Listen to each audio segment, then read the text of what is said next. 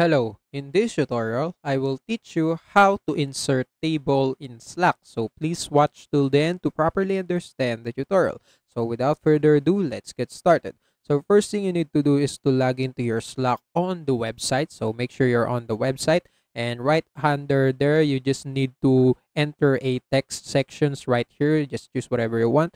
Then what you're going to do now on your text section is to click the canvas right here on the top right corner. So now you have a blank canvas that you can insert some of contents you want to insert. And on the bottom part, as you can see, there is a table button that you can click. So if you click that, a table will be inserted on your canvas, and now you can just modify your table. You can insert columns and rows if you want, and also some text. So this helps you to manage something in your chat, or yeah, whatever you want. This is the canvas. This is where you can add your contents, and also this is where you can add your table. And yeah, that's it. That's how you can insert tables on Slack. And also that's it for this tutorial. If you want more, please like this video, subscribe to our channel, and see you in the next one.